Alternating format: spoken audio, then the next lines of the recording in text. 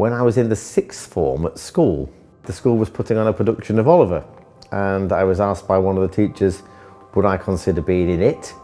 I said yes, and I played the part of Mr. Sowerbury, the undertaker. Not a massive role, but what it was a comedy role. People were laughing and enjoying what I was doing. I thought, I can actually do this, and I'm quite good. So that started me off doing drama. The rest of my school life was doing that, and then when I left school, continued.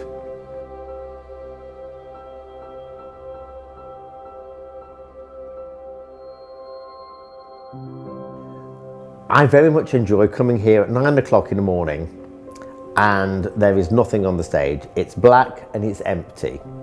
And I like the pressure of having to have created something on a time limit. So by 7 o'clock at night, the theatre has to have been transformed from an empty box into something we're going to be able to present to an audience.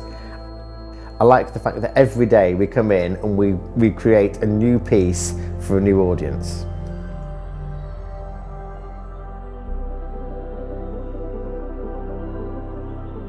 People often say, what's it like working in the theatre? And they say, what's it like working in the theatre?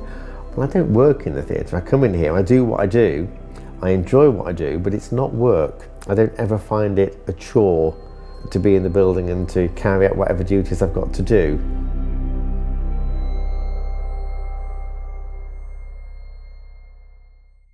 Well, the new Theatre Royal is 125 years old. It's still in that birthday year. I love the fact that when we go to work upstairs, lifting scenery up on the ropes and things, that they are all powered by us. There is no mechanical assistance. It's all exactly as it was 125 years ago.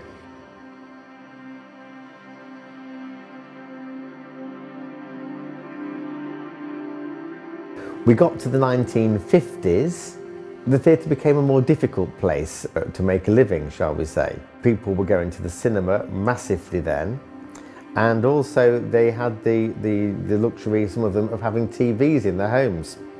It is a bit of a downer for the week after because you've been used to the theatre being absolutely packed every day for 4, 5, 6 weeks, depending what it is, with lots and lots of people both front of stage and backstage. And so when the theatre loses that vibrancy, then that's probably a little bit sad for a while. But then the week after, when we've tidied up, we're starting on the new one again. So there's always something else coming along, you know. The main thing, I think, is to try and get people to come into the building. And one of the things I've done over the last 2.5, 3 years is I do a monthly theatre tour.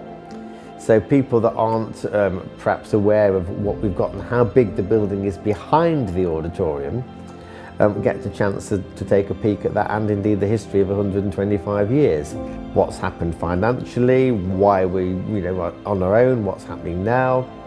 We go backstage and go in the dressing rooms and say, well, this famous person's been here and this has happened, or whatever's going on. And so from my end, it's really about trying to get people to love the theatre in the same way that all of us that work here do, really.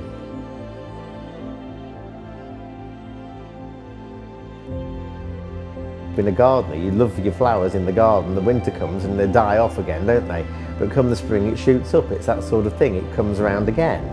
Never morose for very long. There's always a new production to enjoy.